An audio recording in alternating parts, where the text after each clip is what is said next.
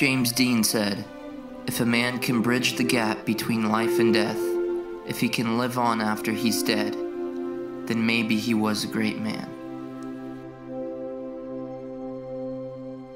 He viewed life as the completion of a story, similar to the impact a novel has on us by its end.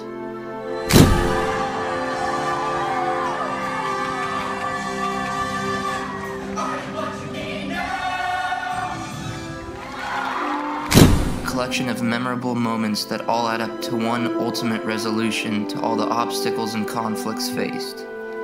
It's the same dynamic that hooks us into these stories, that shapes our lives. In many ways, I view my life all the same.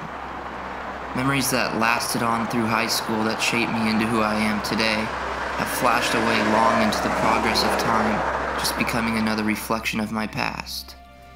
Leaving it all behind was the hardest part, but as it is finishing that favorite novel, you realize that by the end, the characters move on to greater realms of life and beyond.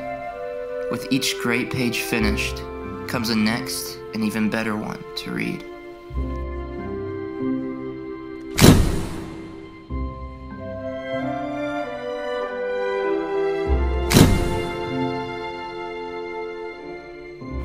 And just as my experience in high school were hard to depart from, I know it shaped the furthering of my dreams now, and that I'll eventually have to do it all over again in what feels like a flash to finish this chapter.